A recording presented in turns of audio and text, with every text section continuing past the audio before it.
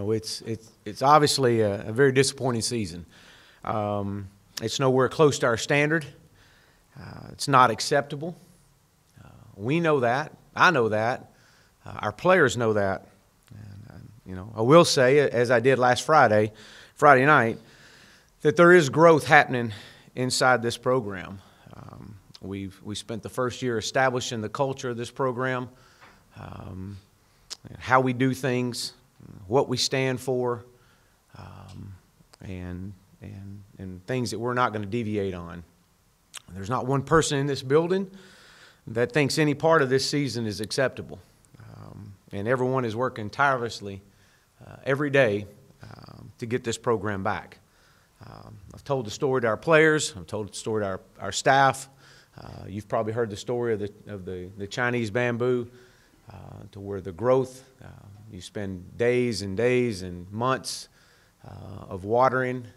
You cultivate the soil, you plant, you water, and nothing happens. And you get frustrated because you don't see anything happening above the soil, but what you realize is the growth that's happening is underground. And once the sprouts start happening and the growth appears, then you see growth happening from the outside. And growth happens in this program right now in two places. It happens in developing, and it happens in recruiting. And our quarter one began on Monday at 7 a.m. with a team meeting, and we've got to develop the players on our roster. And we've got to give a mandatory off week. They'll be back in with Coach True on Monday, and excited to get back to our quarter one. There is no learning curve. We're not starting over. We're continuing with what we've established. We've got to do some things and continue to develop these players from a year two standpoint. We spent year one trying to get their bodies like we wanted them, and now we've got to continue to build off of that and get stronger and get faster. We know them. They know us. They know what to expect in that weight room. And I expect to see huge gains as there's high expectations this offseason. The second part of the growth is recruiting. And we've got to recruit players to come in here and make a major impact the day they step on campus. And we're doing that. We're doing that at a very high level right now. We got coaches that are out on the road as we speak. They're in schools right now. They'll be in high school games all over the country, Friday and Saturday. There is no days off as our coaches are out on the road right now recruiting. I'm leaving immediately after our press conference to get on the road. I was in home visits on Sunday night. I'll do 8 home visits this week. And Sunday was our first day out. But it's going extremely well. And we got to get this class to the finish line. But we expect up to 12 mid-years to join us in January and come in and create an immediate impact and compete this spring and create some competition. And so with that, I'll open up for questions. Raise your hand, we'll get a mic to you. Chad, I know it's not a surprise John Chavis, I guess, activated. The contract, he's going to stay. Just how do you feel about that, and what do you think? What all went into that? Well, I think, Bob, the main thing with that is, as we look at obviously Coach Chavis and what he's done and the improvements that we've made, we got to continue we got to have more. But continuity is so much a part of success, and creating that continuity of the players understand what's asked of them. They understand defensively what we're doing and trying to do. We didn't get to exactly everything that we wanted to this year defensively, and that was understandable. We thought we were going to be able to progress at a rate that would get us there, but we weren't. And so, I think continuity is the biggest thing, getting Coach Chavis back in here. With just off the season, there's a lot of speculation of a big roster turnover, and one, is there anybody of leaving, and two, how many can leave and not take a big hit with APR? Yeah, we expect somewhere native signing upwards or getting upwards to 29 new faces in here. But you know, we've had some that have chosen to move on, and we want to wish them the best. And if we can help them in any way, we'll be more than happy to. Hey, Coach, Oh, I know you talk about recruiting the state of Arkansas. Is there anything you're going to try to do with any of the high school coaches to kind of get some of the type more players you want, or try to implement some of the strategies or techniques that you want at a high school level, building up for coming to the University of Arkansas? Yeah, well, I was out on the road Monday morning in our area and in and out of high schools before I ever left the state. I spent time here in our area, and I'll continue to do that over the month of December and into January. We'll be down at a clinic in February, and you know, constantly talking ball. We'll have our doors open this spring for high school coaches in our state and all over to come in and want to sit down and talk ball and get to know us more. And so it's all about relationships when it comes to that. But you know, our footprint is the state of Arkansas. That's first and foremost. And I think we've done a good job of recruiting this year in the state of Arkansas, and we'll continue to build on that. Chad, you mentioned continuity with John Chavis saying, do you anticipate making any other changes to your coaching staff? And then there are reports that Jeff Traylor is interviewing for the Stephen F. Austin job. Can you confirm that? Well, our staff right now is completely focused on recruiting. And, you know, I've been a part of staffs to where, you know, coaches move on, become head coaches and better themselves. And we would you know, not stand in anybody's way that would want to go out and feel like that they're better than themselves. And we would support that and wish them the best.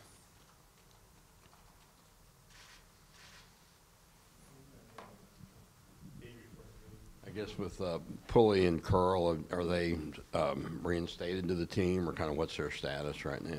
Yeah, they were back in the team meeting Monday morning at 7 a.m. Chad, you got some good juniors like, you know, DeJohn and Sosa and Pulley.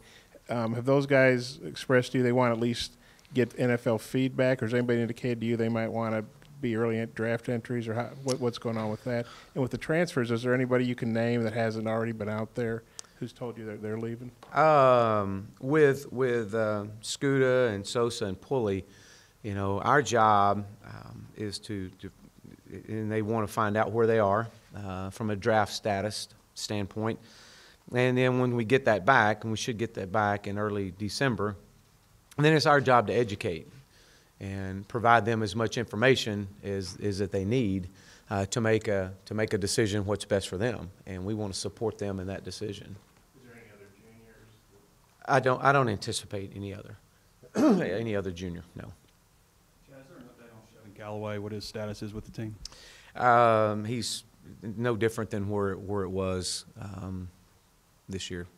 He's still a member of the team? He's you know, stepped back away from the team. So.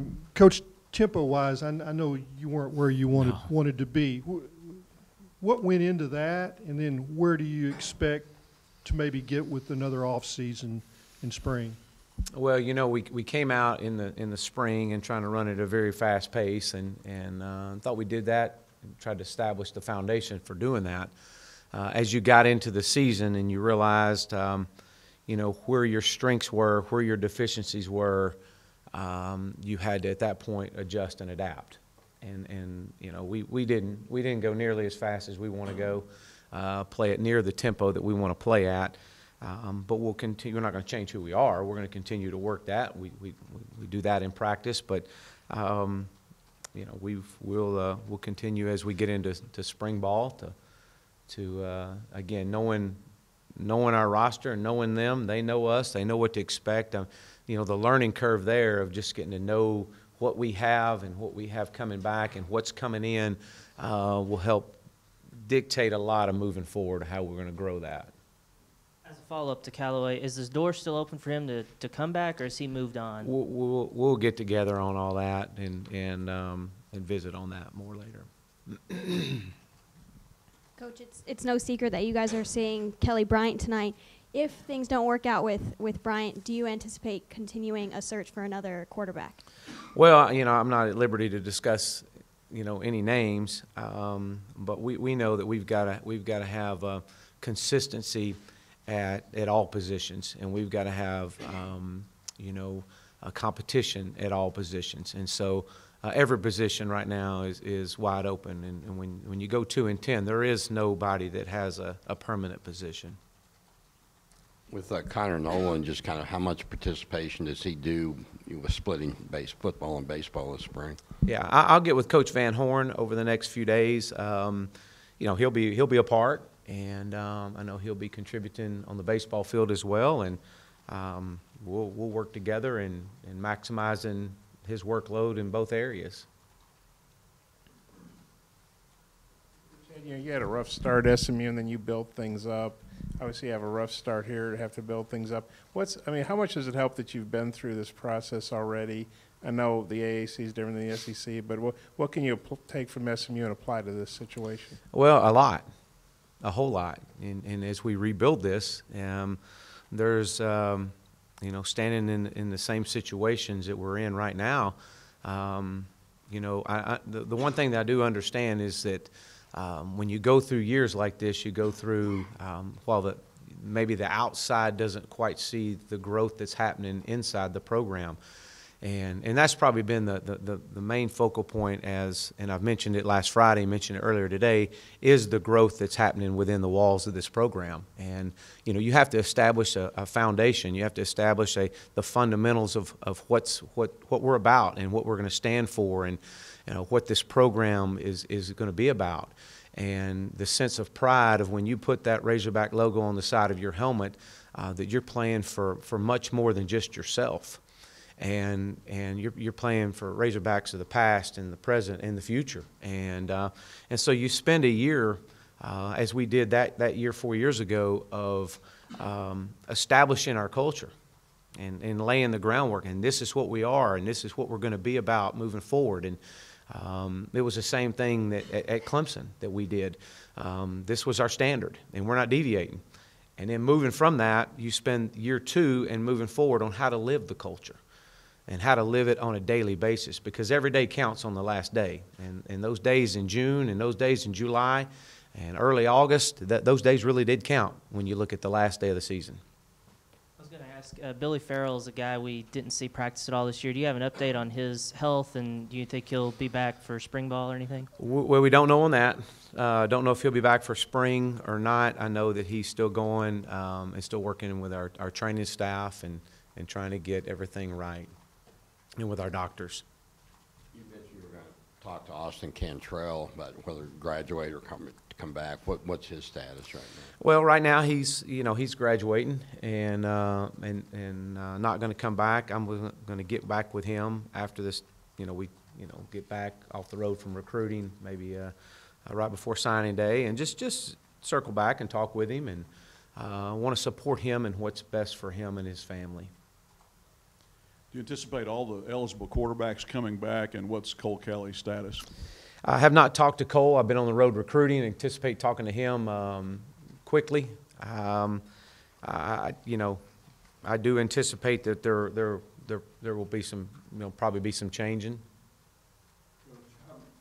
I know you can't comment about specific recruits, but you've got some in-home visit. How many coaches will be in that? Can you say how many coaches will be in your in-home today? No, I can say that we've got a lot of coaches that are on the road right now and excited to be in their destination for today and tomorrow and days moving forward. Coach, you mentioned, I'm paraphrasing, just getting the team in shape. Maybe having a leaner team. Now is it specifically in the offensive line about bulking up and being a different size, a different strength, maybe would help in the run game going forward? Yeah, I think the biggest thing saying right there is we've got to create some competition. From a development standpoint, absolutely. We'll have guys that are getting their body fat composition taken, all our team will this next week, so we'll know where we are there. And we've got to get stronger, and we've got to create, we got to move better. But again, it's not starting over. You know, we were starting over a year ago. So now this is building on what we've established, and the foundation we've laid, and now we've got to get stronger. These guys now have got to get stronger. We got some guys that are coming back that played a lot of snaps. They've got, as I mentioned earlier, there's huge expectations for each player moving forward in this program. They've met with their coordinators one-on-one, and the honest meetings that we have with them, and things that we've got to take more serious. And we've got to create some competition. And I think that's the thing when you bring in the 20, you know, I anticipate signing in December probably anywhere from 22 to 25. But overall, you know, getting in here probably somewhere around 29 new faces. You know, we've got to create some competition, and competition brings out the best in every position. Coach, you were obviously limited by some personnel, your personnel this season. How much of your playbook were you able to implement, and how long do you think it'll take for you guys to, I know it depends on who comes in, but how long do you think it'll take to get to where you want to be? You know, we probably got in about 30 to 35% of the playbook in offensively. You know, when you get into a situation like this, like our first year at SMU, and you find that we've got to get good at something. And I don't know what we would really, what did we hang our hat on?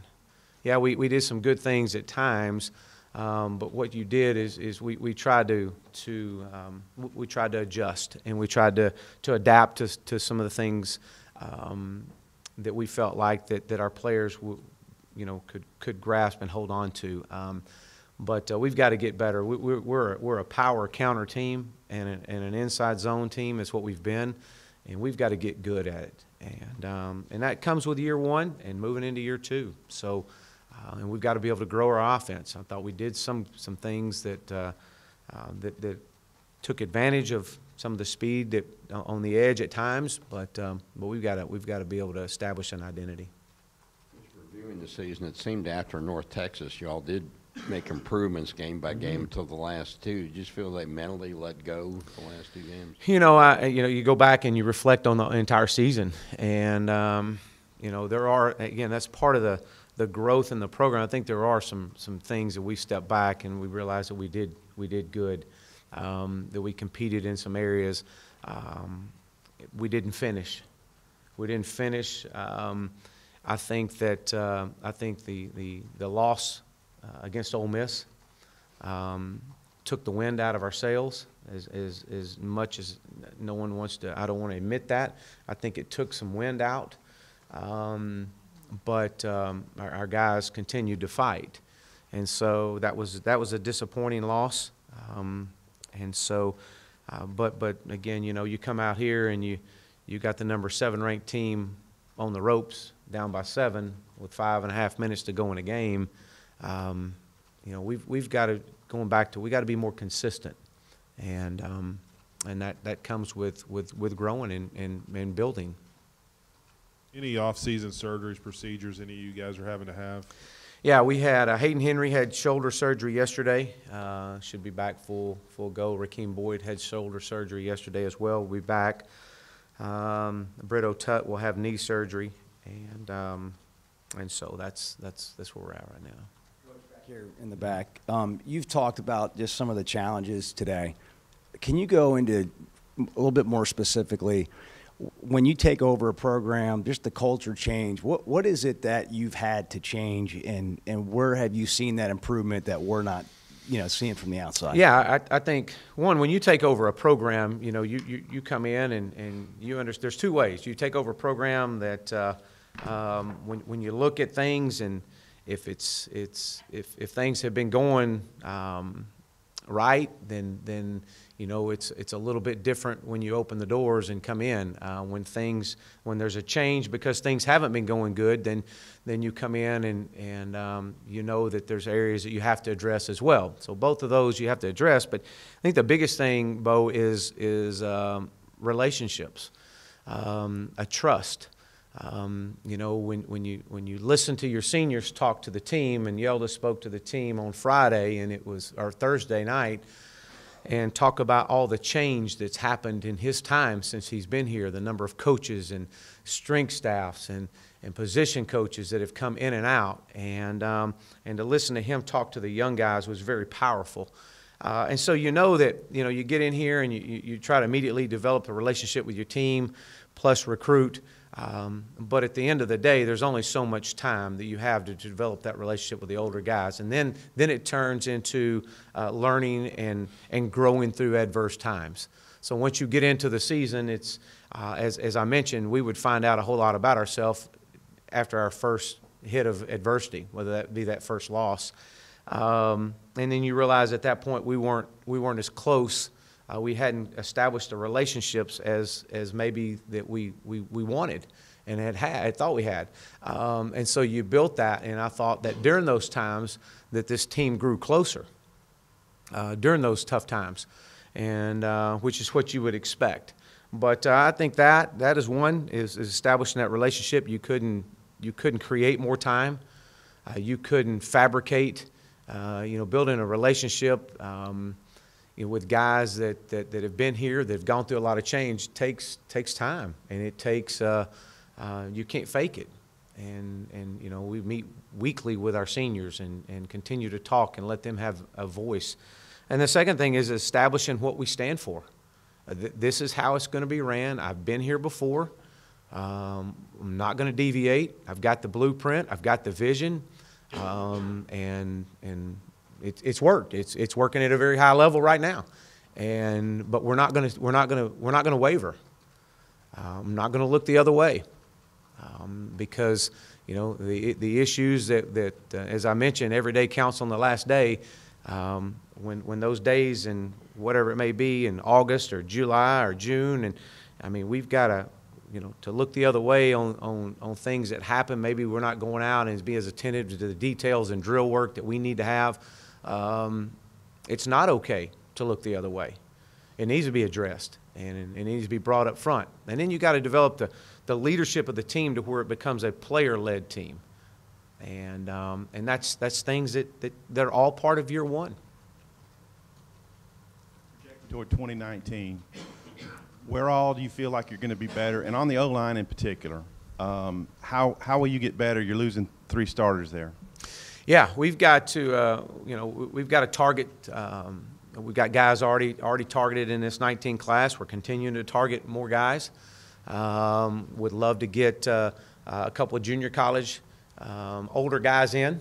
I think that to give us an opportunity to have some experience, to be able to come in here to create some competition. The guys that have played and have played at some high snap totals they've got to have a great off season. And I'm extremely excited about Noah Gatlin. He played early. And obviously we saved his 4th game for the last game, and he played a lot. I'm excited about him. I think he has a chance to have an unbelievable career, but he's got to get stronger. And so you got to develop. Again, it goes back to developing the guys that we have, and we've got to go continue to recruit at a very high level. You mentioned go ahead. You mentioned Boyd, the shoulder surgery. Did he also have a leg issue in the last game, and how long did he play with the shoulder difficulty this year? This has been an injury that's, talking to our doctors, have been for quite some time.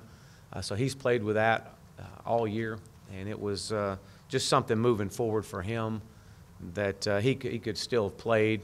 His leg injury, he would have been back. If we were playing this week, he would have been back. But this is something, an opportunity for us to get his shoulder, all ready to go and back to 100%. After Tennessee lost to Vandy in their season, Jeremy Pruitt said something to the effect of, "Not enough guys bought in." What did you feel like was the buy-in quotient with your team this season? And what do you think? Yeah, I don't want to,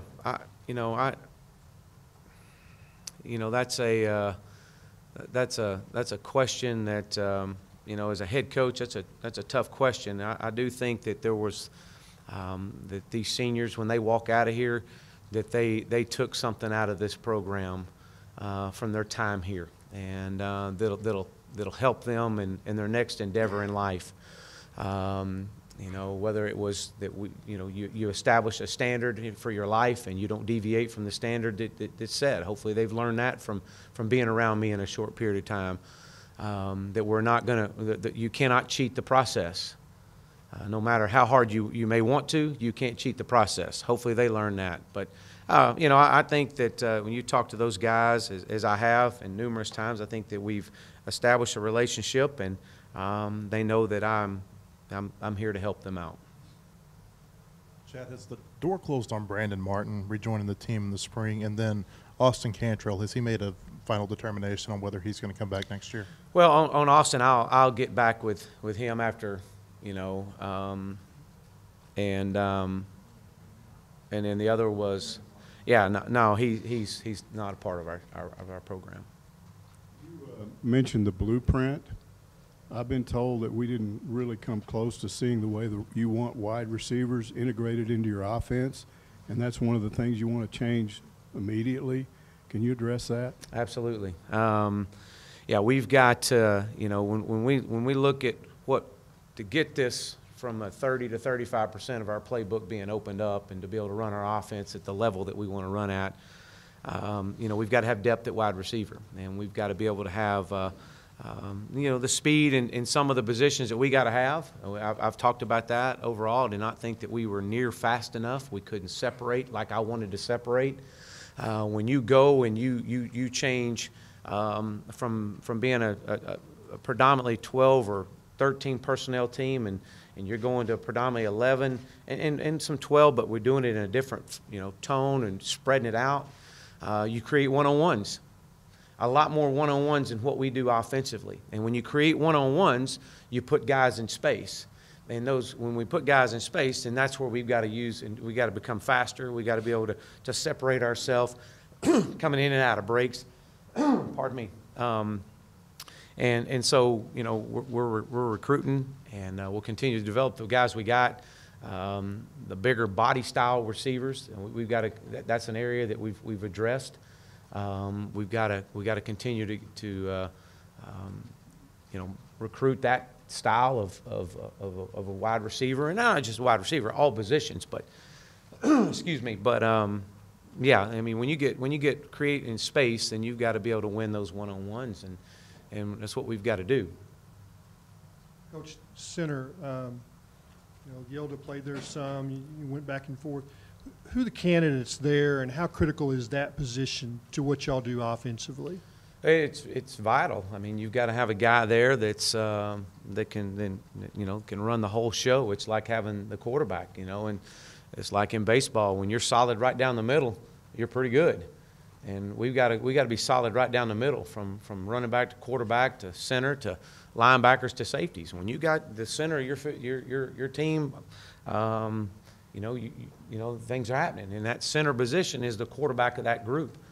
And so, you know, moving forward, obviously Ty played a lot this year, played a lot of snaps. We're expecting a huge gains from him this offseason and high expectations for him. But to get the absolute best out of that position, we got to have competition there. And you know, we redshirted Silas. Silas has gotten quite a few reps at center. We'll get more reps there. You know, we'll continue to build that. We got to create depth. I mean, we don't have the depth in our offensive line, and I've said that this year. I think we had 1 week this year that we had 10 scholarship offensive linemen. Since my entire year I've been here, I think I've had 1 week of 10 scholarship guys. And then outside of that, we haven't had that. And when you don't have that, you have to do a lot of cross training. And I thought we did that about as well as we could. The guys you mentioned, Henry, Boyd, Tutt, and then also Briston Guidry had surgery recently too. Do you anticipate them being back for spring ball, or what's the timeline for those guys? You know, I don't know. I don't know on that. I think they'll be back. We'll start spring football. Our first practice will be February 26th. And so I don't know if they'll be back for the start. We hope to get them back maybe after spring break some, maybe some in some non-contact roles, but we'll see.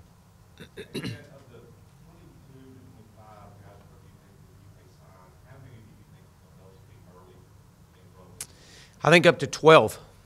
I expect up to 12 to come in here for January.